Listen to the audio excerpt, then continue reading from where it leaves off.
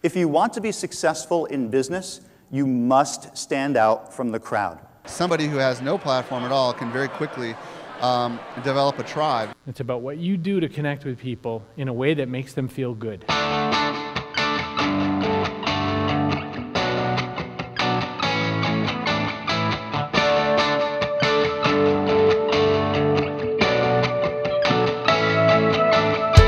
I would like to start with a 13-inch solid steel blade. And I'm lucky enough to be able to chat with millionaires almost every other day. It's a little ridiculous. Thankfully, we have things like podcasting, so I can connect with people wherever it is. Podcasting is a great area and a great venue and a great platform to launch your brand. You cannot beat the internet on volume, but you can beat the internet on quality, clarity, and perspective. You guys better clap for this, okay? In the olden days, we used to write short pieces of content, and at the end we'd say, if you want the juice, hire me. Or if you want to learn more, buy this.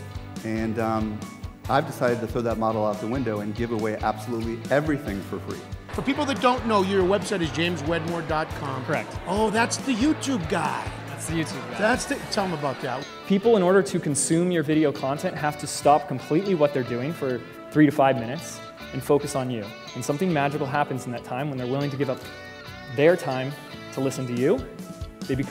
You become transformed into this authority. 2010, I lost almost $400,000 of my own money. What I love about it, though, is it's like I bought an MBA for $400,000, and I don't have a student loan.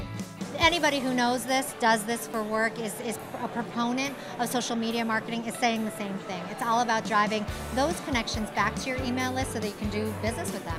After years of having performed this for hundreds of thousands of people, I'm about to perform it for one more time for you.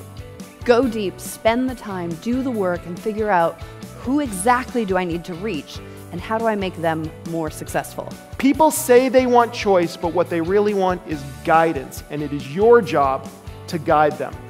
Here we go.